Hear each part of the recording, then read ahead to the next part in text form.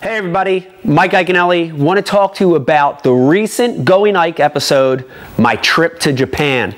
Man, what an experience. Just a dream of mine to travel to Japan, not only to fish, but to experience the culture and the food.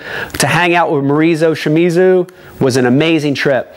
But in general, the fishing in Japan was really tough. But there were a couple key baits that really stood out for me to catch those fish. You know, the one was a bait that is a little different than what most guys are throwing over there. Japan has some of the most crowded conditions you can imagine.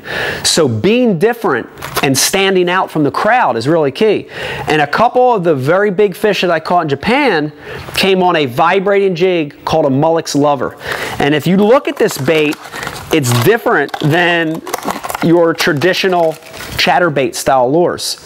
It's got a bigger, broader, flatter reverse shovel lip, and you're going to get a bigger side wide action on that bait.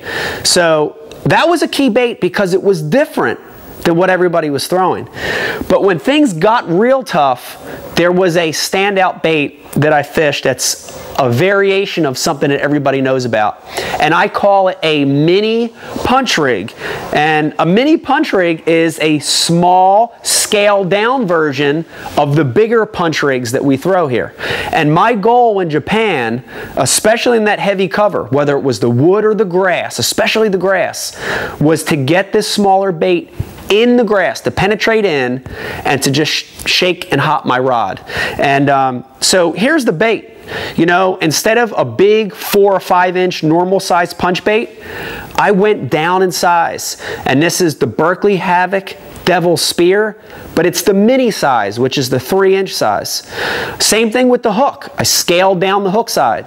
Instead of using a 4 or 5/0 heavy duty hook, I went with a 3/0 VMC flipping hook. Perfect little compact hook for this bait. And the last thing's the weight.